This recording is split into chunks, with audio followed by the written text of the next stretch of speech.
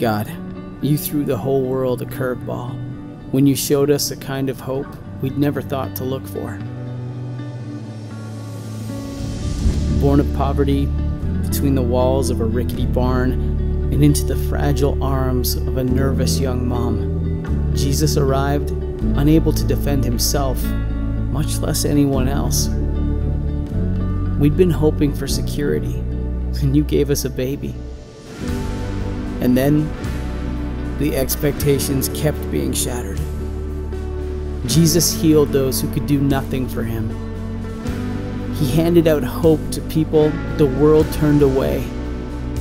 Jesus showed us a new way of life, a life that works from the inside out.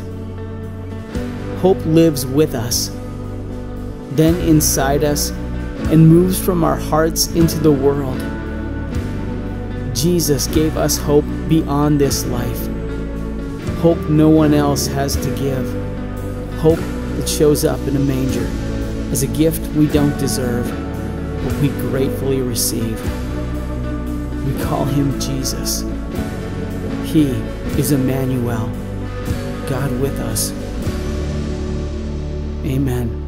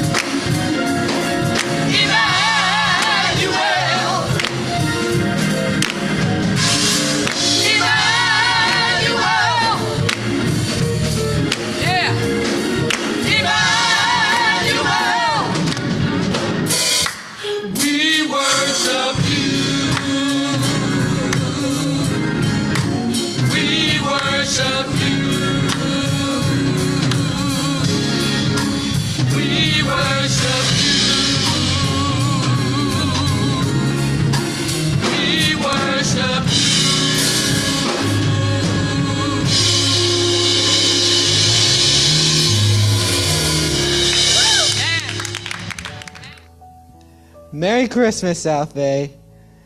In the beginning was the Word, and the Word was with God, and the Word was God. And the Word became flesh and dwelt among us. Though he was in the form of God, he did not count equality with God a thing to be grasped, but emptied himself by taking the form of a servant, being born in the likeness of men. And being found in human form, he humbled himself. For God so loved the world that he gave us Jesus.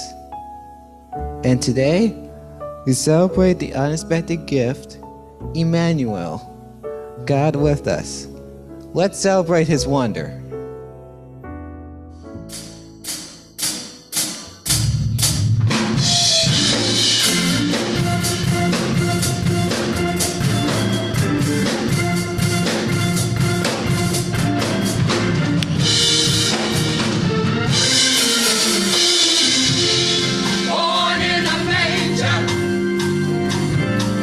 Wrapped in swaddling clothes, held a newborn.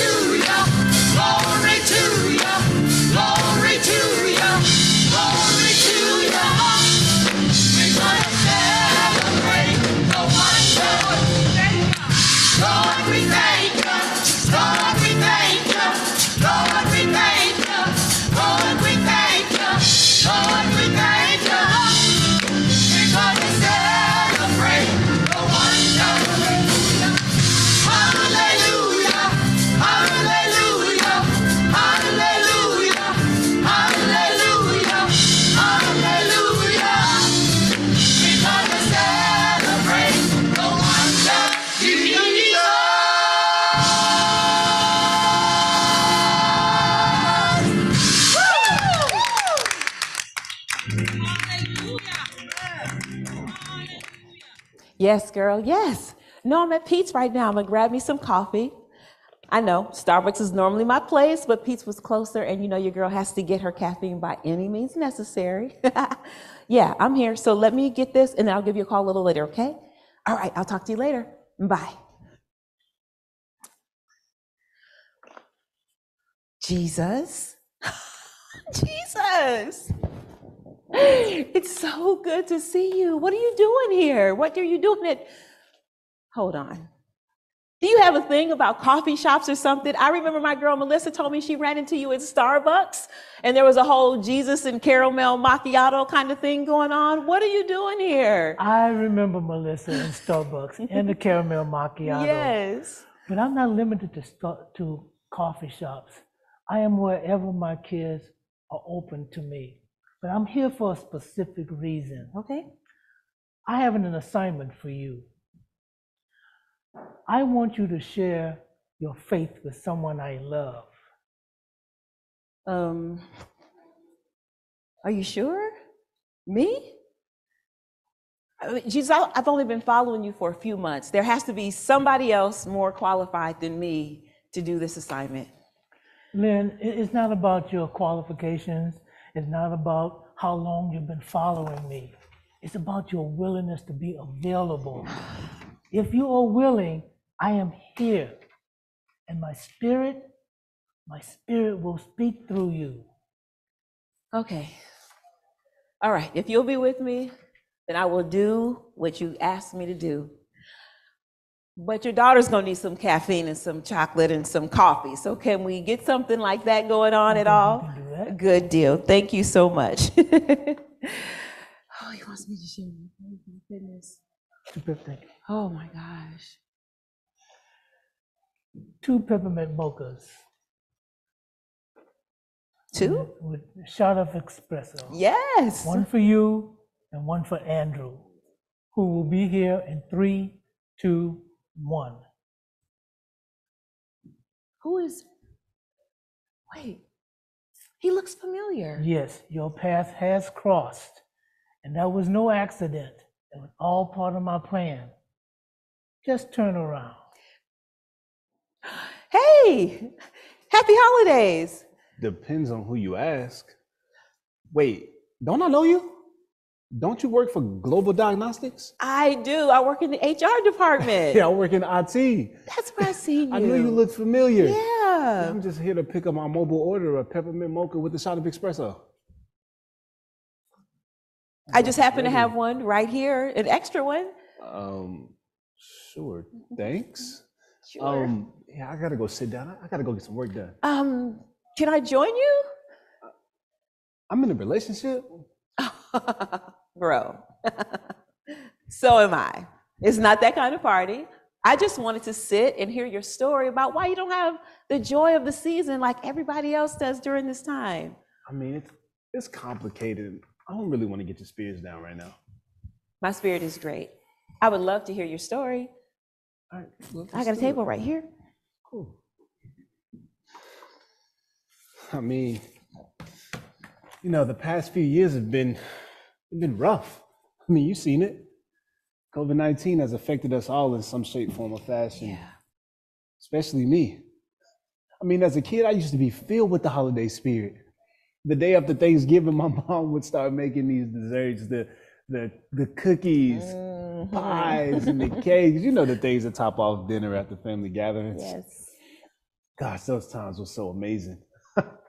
She was always with me. She was always on my side. I mean, she always looked out for me, took care of me, and helped me in my time of tragedy. I mean, she was my saint. Yeah. She saved me, you know? But 2 years ago, she passed away, and I've been lost ever since. Wow. I mean, she used to talk about this God she praised, and I figured, how could he be real if she out of all people was taken from my life? Wow. I'm really sorry for your loss, Andrew. I appreciate it, but I'm not looking for pity. I hear you. I hear you. Did you ever try to find out anything about this God that your mom talked about? Well, I mean, just like most people, I went searching for a while. But I mean, it was COVID.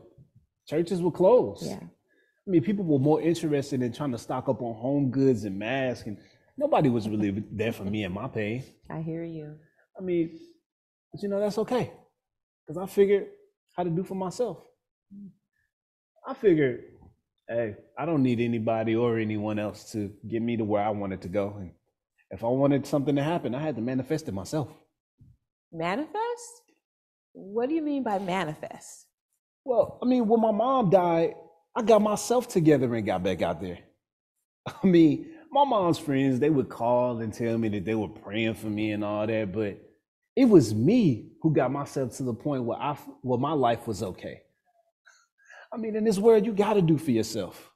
If you want joy, you got to go find it yourself. Well, it might be possible that the reason things turned out for you is because your mom's friends were praying, and maybe those were answered prayers. But it's okay. We'll deal with that another time. Tell me what your mom told you about Jesus. It really wasn't what she said. It was more so of how she lived her life. I mean, it was almost like she knew Jesus personally.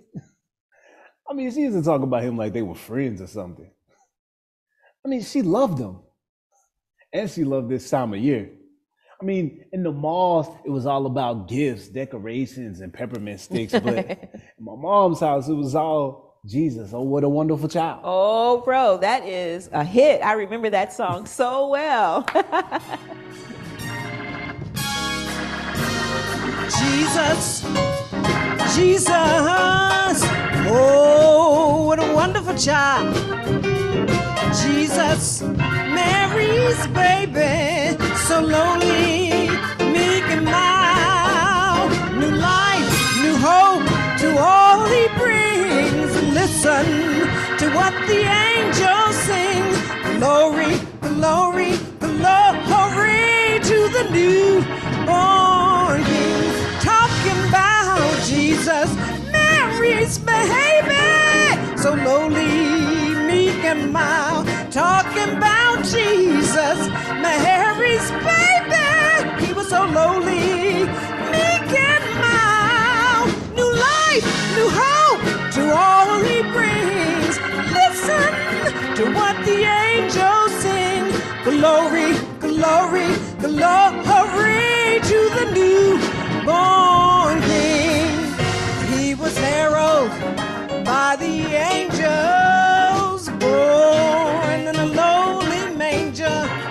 The Virgin Mary was his mother, and Joseph was his earthly father. 3 wise men came from afar. They were guided by a shining star to see King Jesus where he lay in the manger. Oh, they talking about Jesus, Jesus. Oh, what a wonderful child. Talking about Jesus. Mary's a baby, so lowly, meek and mild. New life, new hope to all he brings.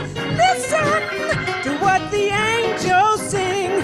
Glory, glory, glory to the newborn King. Singing glory, glory, glory to the newborn King. Oh, glory, glory, glory to the newborn King. Just praise him. Glory, glory, glory to the newborn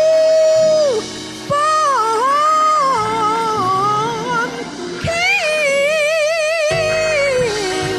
Mary's baby, Merry Christmas.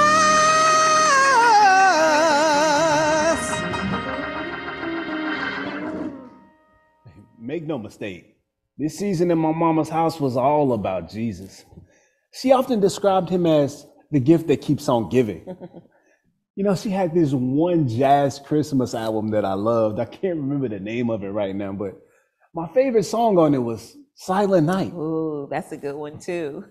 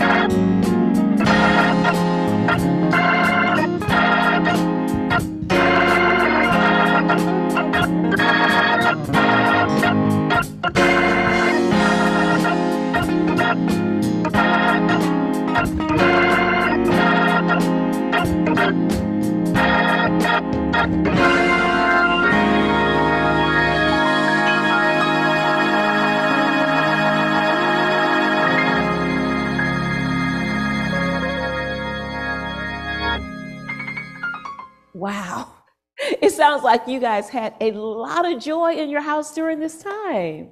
You know, we did. We really did.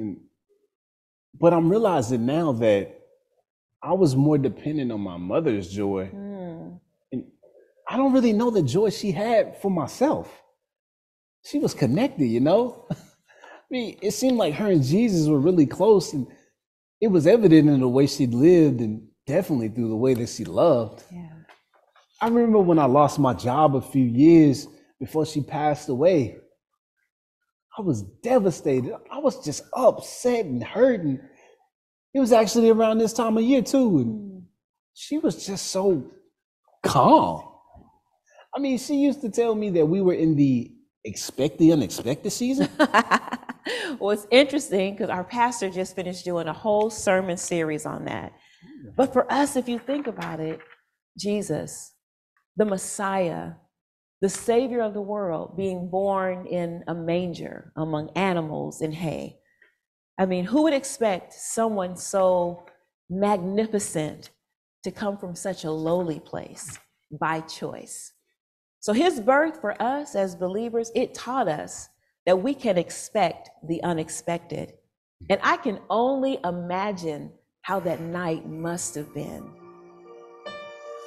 Oh, holy night, the stars are brightly shining.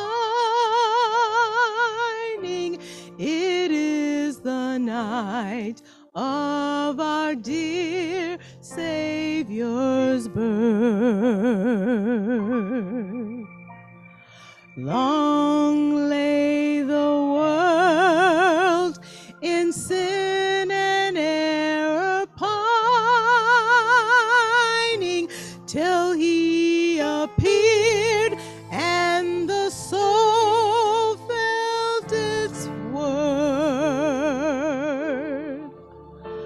A thrill of hope, the weary soul rejoices, for yonder breaks a new and glorious morn. Fall on your knees, oh, hear the angel voices, oh, night divine, oh, night when Christ was born, oh, night divine,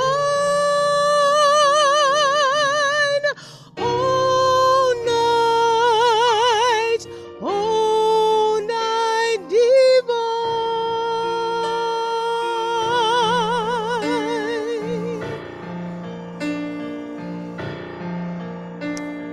Truly he taught us to love one another. His law is love, and his gospel is peace. Chains shall he break, for our God is our brother, and in his name all oppression shall cease. Sweet hymns of joy in grateful chorus raise, we let all within us praise his holy name. Christ is the Lord. Oh, praise his name forever. Oh,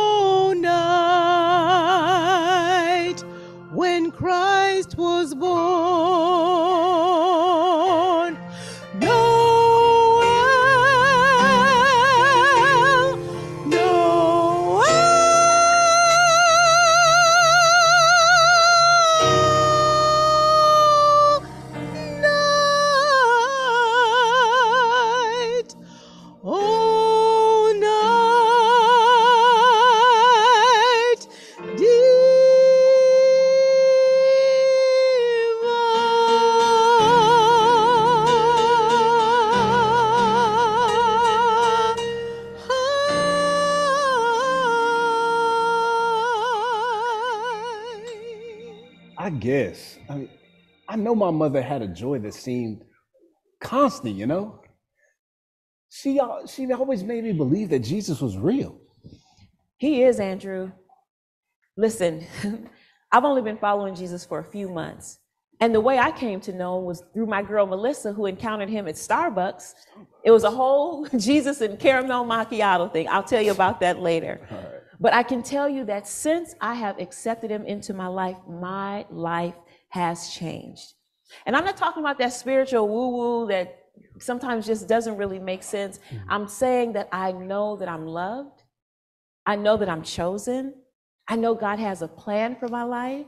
And I don't have to be out here just trying to live life on my own. And I'm definitely not out here trying to manifest anything.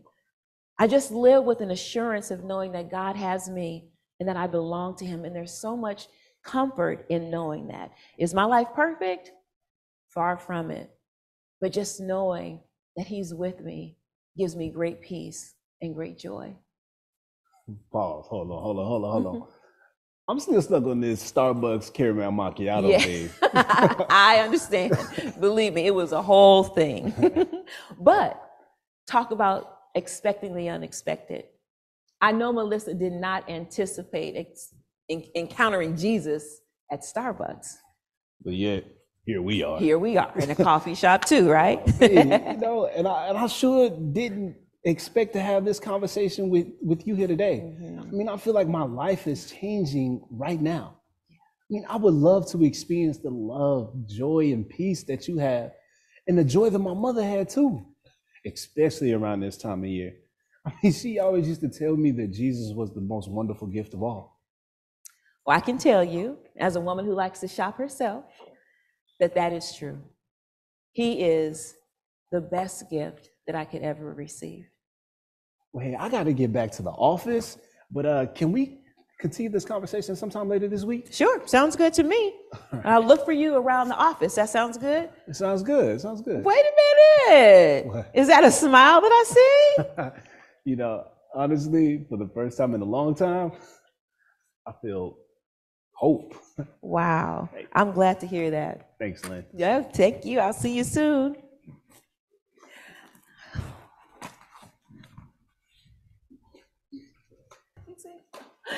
Jesus. That was amazing. Thank you so much for allowing me to share my faith with Andrew.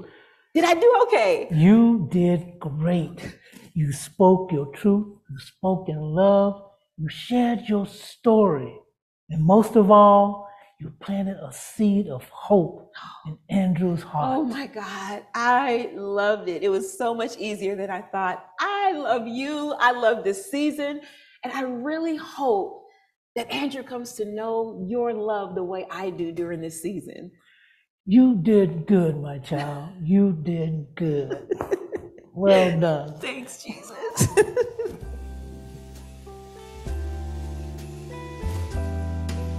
Good morning, family, and Merry Christmas. I know you've been sitting for a little while, so I want to invite you just to take a stand for a moment and just stretch your legs and join me just in a round of appreciation and praise to God for our wonderful creative arts team, our musicians, our choir, our camera people. Our entire team has just worked so hard to put this together today, and they've done such a wonderful job, a true gift to our family. Amen. Amen. You may be seated. You know, it is so exciting when we share the story of Jesus and it connects with someone's heart. I think sometimes in the climate of our culture today, we assume that people don't want to hear about Jesus. We can be reticent. But I believe if we take the risk like Lynn, and we follow Jesus's promptings and simply listen and share our Jesus story, we can be unexpectedly surprised at how receptive people really can be, especially when Jesus has already been stirring in their hearts. Now, I would love to hear the rest of Andrew's story, to see how he continues to nurture the seed of hope that Lynn planted today. And I suspect that this would be the beginning of many stories. Our journey with Jesus is just that. It's a journey. And Jesus is there walking with us every step of the way. Well, Lynn and Andrew both had an unexpected Jesus encounter today. And that's just like Jesus. From his unexpected birth to his unexpected death and resurrection, Jesus is all about touching our lives with his love, often when we least expect it. He's always inviting us to draw closer to him as Emmanuel, God with us.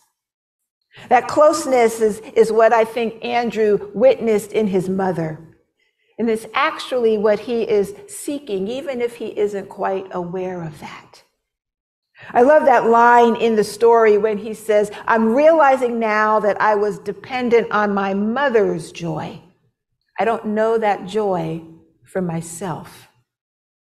She and Jesus were very close, he says. And family, that's exactly why Jesus came, to offer that joy, to get close to us. Even as a baby, Jesus was fully God, but in the flesh, he was also fully human. And he came to be with us, to be among us, to be around us, to be one of us, so to speak, to be up close and personal with us, the spiritual family that God had in mind from the very beginning. We see this in the relationship between Lynn and Jesus too, as an example. The closeness that they share. It's the same closeness that Jesus offers each and every one of us. Sisters and brothers, we are so used to watching shows and movies that it's tempting to switch our brains into that mindset, even when we're watching a live action story like we saw today. But I want to suggest this morning that God uses all kinds of venues to speak to us. So the skit presented was so much more than a play.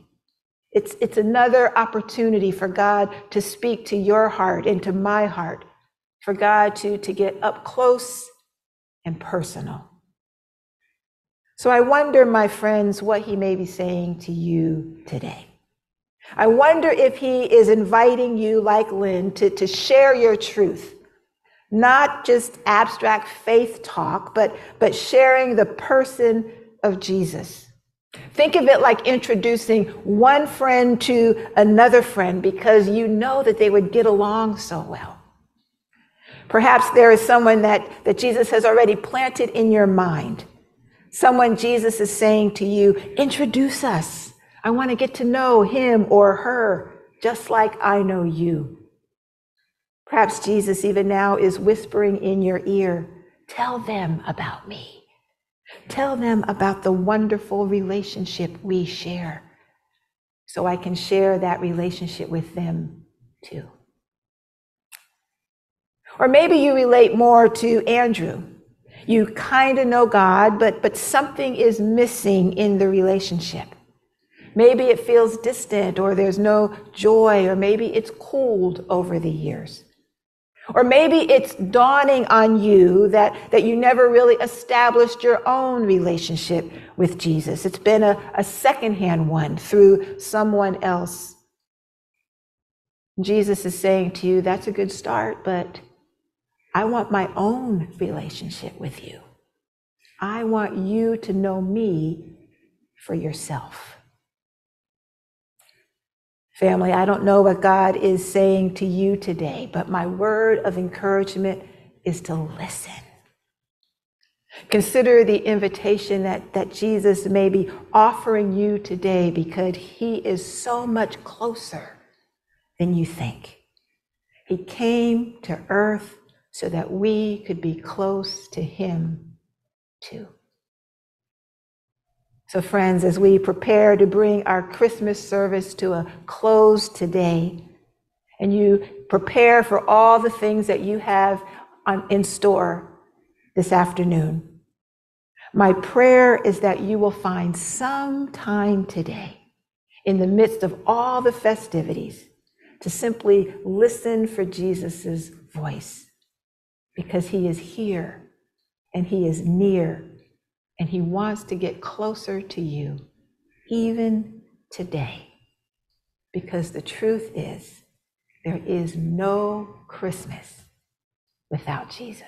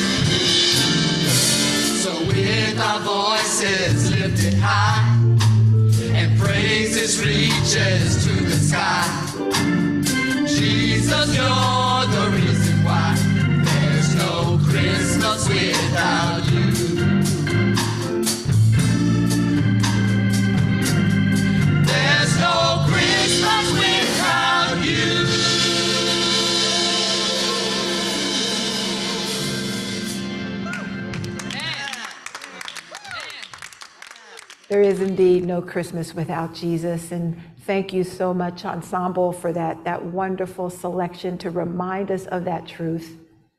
And I want to say, as we prepare to leave, that if you made a decision to draw closer to Jesus today, I would love to know about that.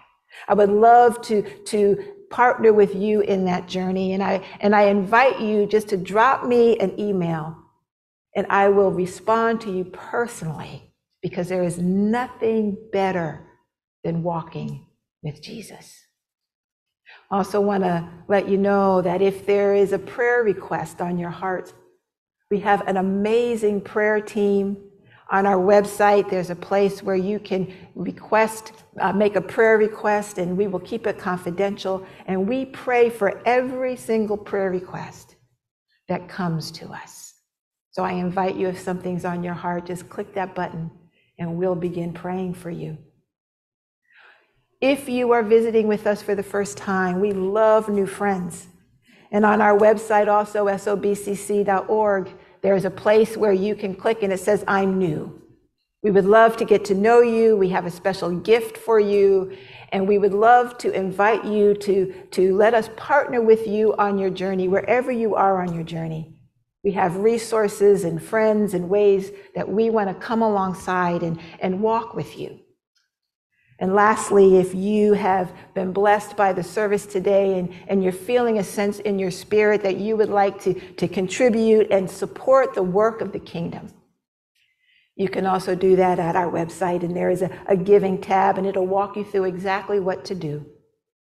But the point is that Jesus came so that we could have that relationship with God up close and personal, and then go and share the joy, share the good news. It is way too exciting for us to keep to ourselves. Amen. Amen. Please join me as we close today with our benediction.